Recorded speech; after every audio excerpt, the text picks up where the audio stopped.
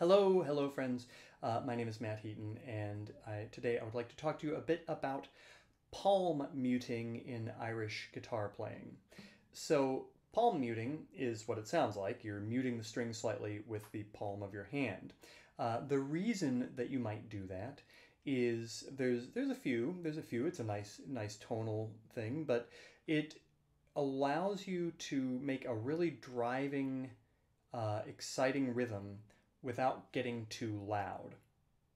Okay, because guitar, if you're playing and letting all the strings ring all the time, it can get kind of overpowering, and you kind of lose the you can actually lose the rhythmic integrity of it, frankly. To say nothing of burying the melody playing and melody player and annoying the flute player. So if you like, for example, if here is a little something. Here is without palm muting. Here's with.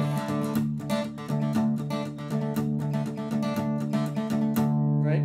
So that definitely like compresses the sound a bit and defines it as well, I think. So let's talk about how this actually works. So what you're doing is you're taking it's not really the palm, to be honest, it's the heel of your hand. It's this fleshy part is going to be the bit that is doing the muting part.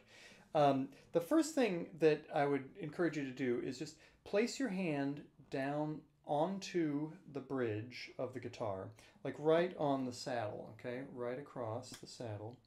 And then try to pick a note.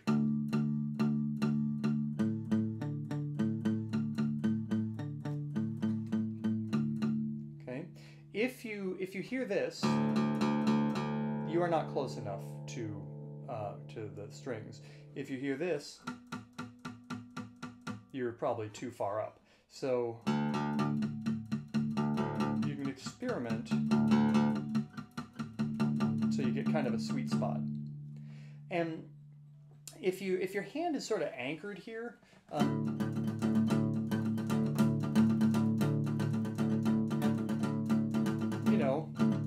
that's like keeping it anchored is a really good way to get the basics, or play, play metal or something, I don't know. But if you notice, what I'm doing is I'm actually, I'm doing a fuller strum.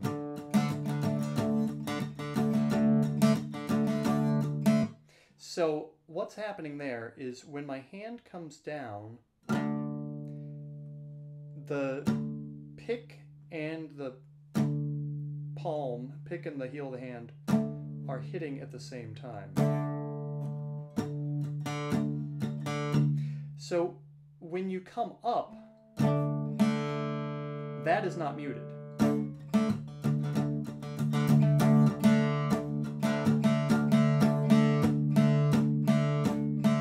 Right? Because the upstring, if your hand is leaving the thing, you can't actually mute it at that point. So, usually what I end up doing is I might do some kind of light strums down here, where it's kind of in between being, it's not anchored, but nor is it coming all the way off. You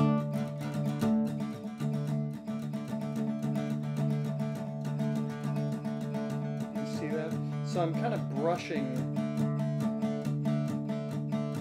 the strings with the heel of my hand the whole time.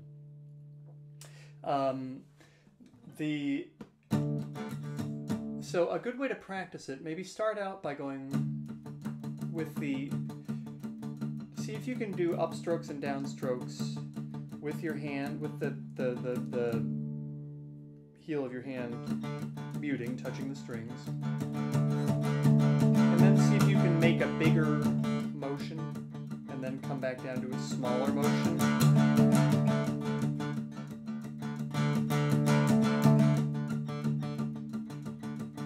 Just to try and feel where the sweet spot is. It's one of these things that you've got to mess around with. Like there's no like, it's a very difficult technique to say, oh, you exactly put this here and that there, and then that's how you do it. You really got to kind of like experiment with your own hand, your own guitar, all of the above. There's one sort of more extreme thing you can do with this, where if you getting a little percussive slap, if you do a mute, but do it actually closer, like farther up to the sound hole. Let's see.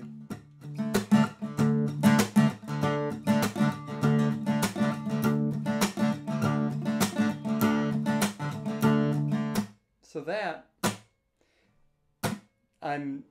it's the same motion as the palm mute, but I'm doing it much higher up, and I'm doing it maybe a little harder, so that the strings are actually slapping against the fretboard a bit.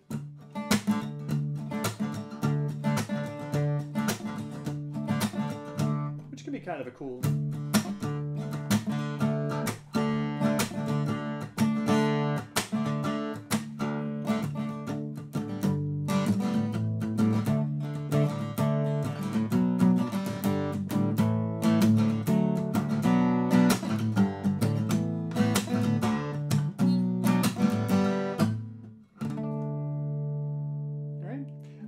So that's the basics. That's sort of about all I can say about it. The just experimenting with where, it's all about the location. So experimenting with where your hand is hitting those strings. I'm in drop D, by the way, just to make it a little easier to, do that. Just experiment with where it sounds best on your guitar, and how you are experiment with how far you can come off and what that does to it tonally.